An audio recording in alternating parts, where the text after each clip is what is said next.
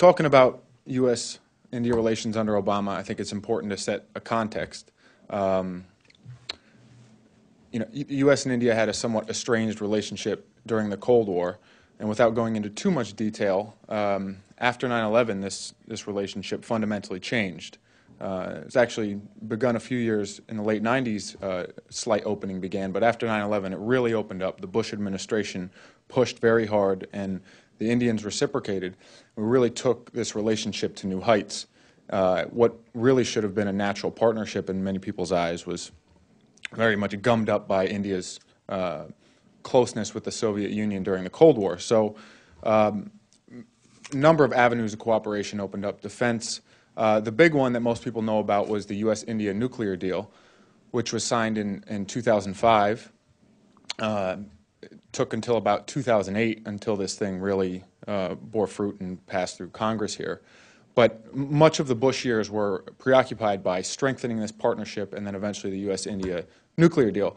So the question when Obama came to power was, how are they going to be able to sustain this momentum in the relationship, this new partnership that we've built with India? How can we keep the energy there now that the U.S.-India nuclear deal has passed and we're moving on to a more mature part of our relationship? And things have not gone well. I should say, to Obama's credit, he had Indian Prime Minister Manmohan Singh here for the first state dinner last year, and President Obama will visit India this year, November of this year. We've initiated a strategic dialogue with them for the first time, putting them somewhat on the same level as China. But far more areas where problems have arisen, and sometimes it has a lot more to do with the optics than the actual tangible parts of the relationship, but particularly with the Indians, optics matter a lot. So, I mean, you can start out with Obama as a senator being somewhat hesitant about the nuclear deal.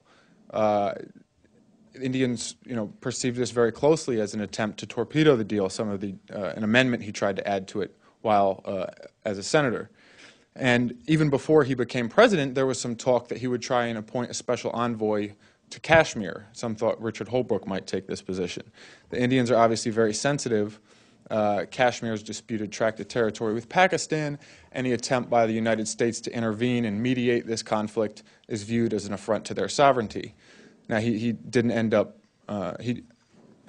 taking the Kashmir profile away from Holbrooke, but again, this set relations off on a bad foot to begin with. Then Barack Obama and Hillary Clinton, both on their inaugural visits through Asia, skipped over India, obviously paid much attention to China and elsewhere, and it's just the sense of being snubbed started to build up in India, and why is he not placing as much emphasis on us? And in turn, cozying up to China. A lot of the problem in India is that they perceive the Obama administration as being very favorable towards China. And the administration didn't help this. Obama-WHO summit in November of '09, they issued a statement inviting China to play a larger role in the security of South Asia.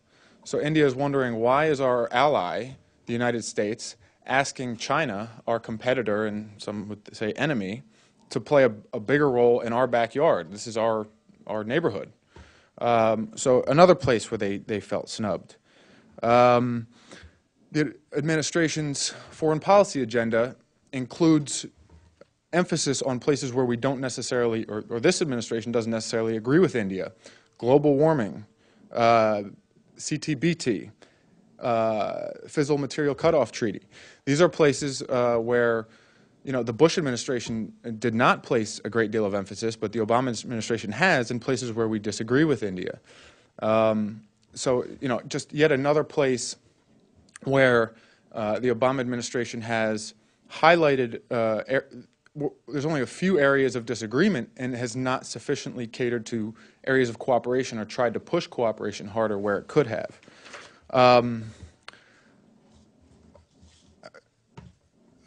Afghanistan, to a degree, is a much bigger topic, but there has been some divergence here in the sense that the Indians, perhaps more than anyone else, are worried that the administration here will cut and run. They obviously have a huge stake in what happens in Afghanistan. They have a huge stake in whether or not the Taliban ends up taking over Afghanistan. The Indians were, together with the Russians and others in Central Asia, the original sponsors of the Northern Alliance before the United States came in. And so they've opposed the Taliban since day one. They don't like Islamist extremism. They're a victim of Islamist terrorism and have been for decades now. So they are very concerned about the administration striking a deal with the Taliban and allowing the Taliban to come to power and allowing Afghanistan to be a base for Islamist extremism. And they have been opposed, vocally opposed, to efforts to negotiate with the Taliban, perhaps more so than anyone else. So there's another area of disagreement. So I suppose we're at sort of a critical juncture here. We had so much momentum building during the Bush years, and it looked as if we really would build this really solid partnership in the 21st century with a rising power. I mean, this is going to be a superpower in our generation. And to build a strong partnership with them from the ground up at the very beginning and foster this, we have so many common interests on the world stage. It would have been extremely productive. And there's really a concern now that this momentum risks being lost under the Obama administration. There's certainly plenty of people in India who were skeptical of partnering with the U.S. to begin with, and this gives them more than enough ammunition. Just to transition then to India's national security challenges, I won't go into a great deal about Pakistan. Most of you know that India and Pakistan are mortal enemies, have been since 1947.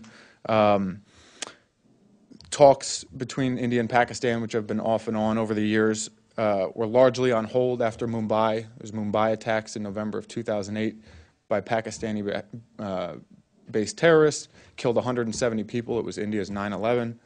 They put talks on hold.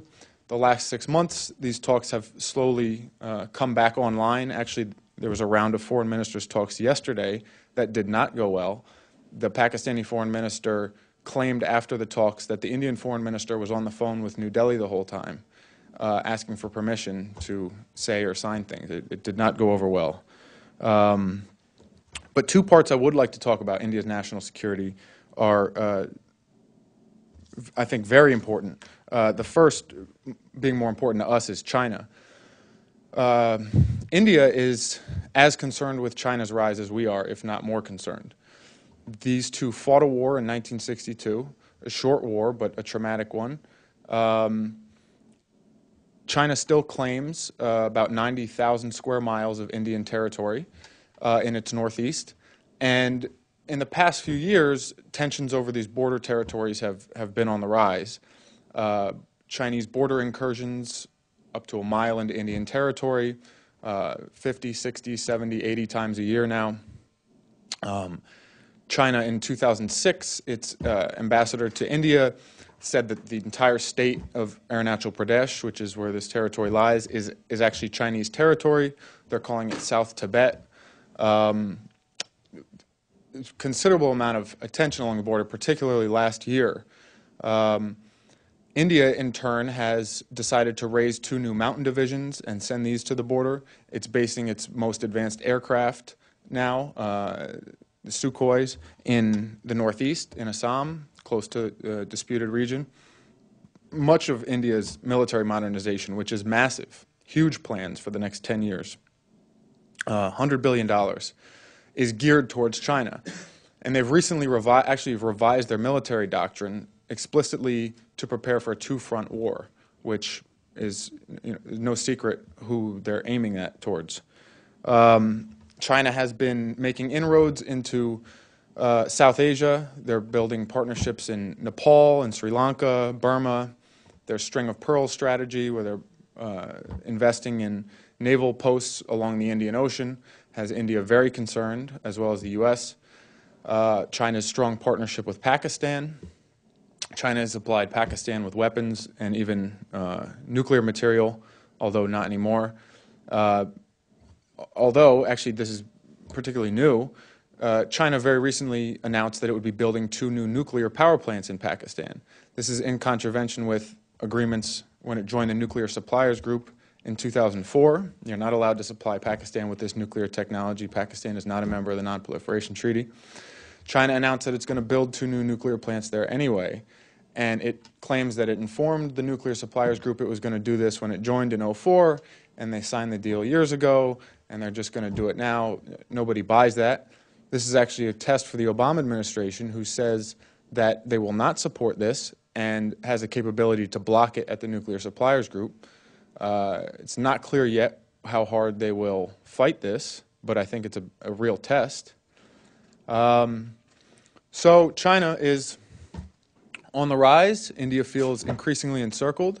Not all, but many in New Delhi are acutely aware of the threat China could pose. And, you know, this is an area of commonality with India. China has been hacking into India's embassies across the world, stealing defense secrets. I mean, all this sounds very familiar. So, a number of areas of potential cooperation with India on China. And the second thing I just want to address briefly is actually a domestic problem of India, a security challenge. It's a Maoist insurgency. You don't hear a ton about it here, but it's a very big issue for them. Just in the past month, these Maoists, they are indigenous, largely tribal people with a communist ideology. Insurgency started in 1967. It's been raging for 40 years, off and on. Much more recently it's been on. But just in the past month, they've ambushed Indian police forces, killing 74, 25, 26. You know, I mean, the worst month in Afghanistan, we didn't lose 74 people. And this is in a single ambush. They derailed a train a few weeks ago. They killed 150 people. Now, India is a huge country, but, I mean, these are significant numbers. Over 900 killed last year. So India's at a state of war with these Maoists. They're called Naxalites because insurgency started in the town of Naxalbari. But India has not taken it particularly seriously. They've been using state police forces to control it, been very hesitant to use the military and Air Force. But they're coming to the realization that police forces are not going to cut it anymore. And the Prime Minister, actually a few years ago, described this as the greatest security threat to his country. But the slow machinations of government over there have not applied themselves to this problem to the degree it should be, and it's been getting worse and worse and worse. So I guess I'll end on that, and if you have any questions, I'd be happy to take them. Thank you. Can I just quickly ask you to clarify this? What extent is, they're Maoists, but to what extent are they tied into China? Do you see an obvious link there? It's more ideological than practical. They have more extensive links actually to Nepal's Maoists, although even those are questionable. To a degree, China has tried to distance itself. But these are hardcore ideological Maoists, you know, and some in China now are, you know. Cut the mustard. Right.